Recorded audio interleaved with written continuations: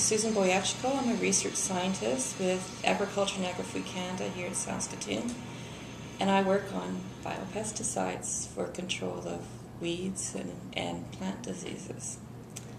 And at this conference, I gave a presentation on the overall program for biopesticides for control of weeds, insects, and plant diseases, and what Agriculture Canada and Agri-Food Canada is doing in terms of a national program and the strategy that we're using in order to go from the discovery, take the technology from the theoretical off the lab bench into the hands of the producers and into industry who can make them available to the end user, whether the stakeholder is the farmer or the Canadian citizen. And did talk a lot about how we select our targets so that it gives industry a chance to look at what we're doing, but make it profitable for the industry to be able to invest in it at a certain stage. And the scientist who is the inventor can take it through to different aspects where we go to what we call a proof of concept. And in that proof of concept, we get some early ideas where we need to go next to develop it. And that includes even the development of what I call platform technology, which are the really fundamental aspects for the product development. You might have an organism, whether it's a bacterium, a fungus, or a virus. But what makes a product is not just those as the active ingredient, but the platform technologies in fermentation, or how you mass produce it, how you formulate it so that you can store it, have good shelf life, transport it, and then how you deliver it. And with that, then we go back and forth and make some decisions whether we have the right fermentation, right formulation. Is it soil applied, foliar applied?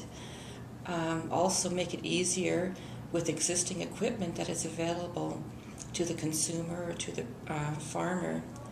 And we validate it, and then as we go along this innovation chain, as we call it, we have our next phase where we try to get industry partnership.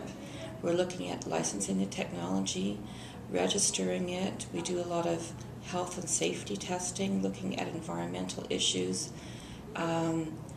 safety to humans and animals, the environment, and ultimately then working with industry to commercialize it, and finally to get it adopted as a technology, I guess you could say, but environmentally safe technology that meets a lot of consumers and the Canadian public's concerns about environmental health and food safety and quality. In some cases, scientists are approached by industry, for example, in Canada, I'll say, we might have some biopesticide products that have been registered elsewhere in the United States or some countries in Europe, and they're looking to expand their markets, such as into Canada, or they're looking at what we call label expansion. They might have a particular target pest, but it has broader spectrum activity on other pests to make it more feasible for them to improve their markets. On the other hand, we have a lot of Canadian innovations. And with these Canadian innovations, we have programs within our biopesticides where we have discoveries. We are taking it and we are trying to promote it so that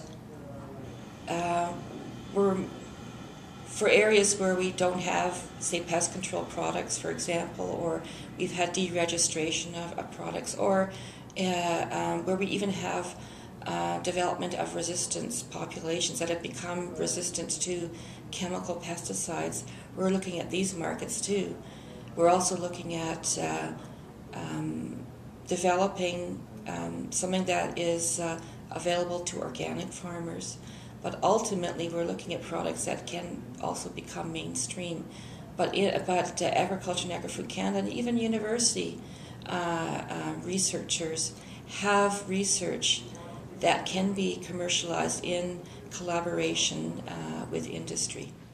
You can almost say it takes a village. where we really have to develop partnerships. We can no longer do research as individuals. It takes teams of researchers and with multiple disciplines, including whether we are doing microbiology, plant pathology, weed science, entomology, but getting economists involved, getting sociologists involved, getting formulation experts, even getting agronomists to really put it out in the field to making sure that it works.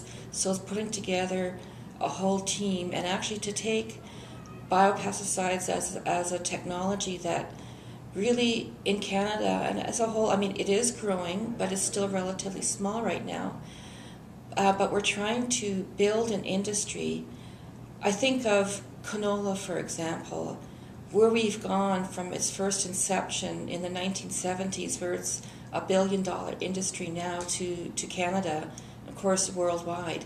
And that's the sort of thing that we're trying to do too, is be forward thinking, and start building another industry and come up with a new, what I would call the next generation of pest control products.